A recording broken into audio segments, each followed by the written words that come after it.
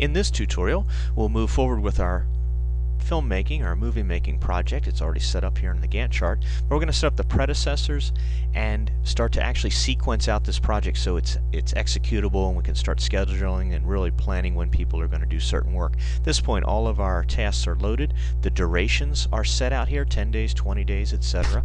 And we see over here on the right the blue bars represent that. However, right now it's set that all 11 of these tasks would start, or all 10 of these tasks rather, and 2 milestones would all start on the first day, which is unrealistic because some things need to happen in a certain sequence. So we're going to go over here to the precedence column, and project approval is the start, so nothing will occur before that. So script writing, what can actually occur as soon as the project's approved. So the predecessor of script writing will be that the project is approved. And as soon as I put that in, we see this line and arrows show up, and that's showing that as soon as that occurs, we can start script writing. Let's move down here and I'll show you a couple different ways of addressing this. This is a summary activity, or summary task, so we wouldn't have a predecessor. But as soon as the project is approved, we can go ahead with hiring the secretary. So that'll be a 1 as well. And as soon as the secretary is hired, then we could move ahead with proposing the shoots, or now you know what, we can start proposing the shoots as soon as the project's approved. We can schedule the shoots immediately after we have the secretary in place and the proposed shoots in place. So there's actually going to be 2, and sure enough, now we see 2 lines and 2 blue arrows here lining up, and if you go straight back across, we'll see that scheduled shoots can occur when those 2 are complete. Now let's try a little different this time. Approve script can be done as soon as the script is written.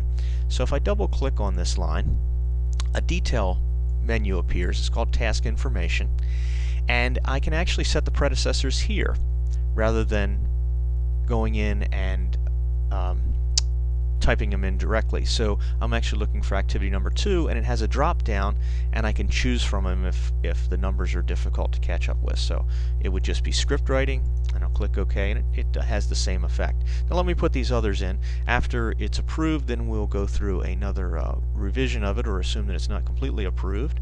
So that would tie to 7. Then as soon as the revision's all finished, then we can begin our shooting. When shooting's done, then we can do our editing. When editing's done, we can do our screening. So now all our precedents are entered, and if I scroll over here to the right, I see that my project now stretches out and my activities are sequenced, and see that the project will run all the way through until looks like early December. Oh, and there we go, deliver the finished product, and I can do that as soon as the screening's over. So now I'll see there it is, my milestone at the end of the project. I can just scroll this back across so we can get back to my start. One other item I want to show you about this scheduling is let's add a little something on here. Let's go to the editing one, and we'll open that. And the default here in Microsoft Project is that when we set up the precedence, that editing can begin as soon as the shooting is completed.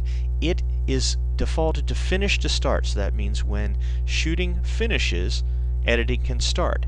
Now, if we actually need to have a break in between the two to maybe relocate or do some changes or have the film process, then we can add some time to that, and I'm going to do that. It's called a lag or a lead. In Microsoft Project, everything's lag, so it's going to be a +10. And I put that in there, and let's see the effect of that. If I scroll over here, there it is. We see this blue line stretched out. What it has done is now Microsoft has allowed 10 days gap between the start of those 2 items. Now, if in the cases we could start editing before we finish shooting, then that would be a negative lag. And let's say we're going to start editing 5 days, -5, before the end of shooting. And we'll see the exact opposite effect in our blue bars over here, where there it is, 5 days prior to the scheduled end of shooting, then we'll begin the editing. And that'll help condense a project. So if realistically we can start some activities before others finish, this would be a realistic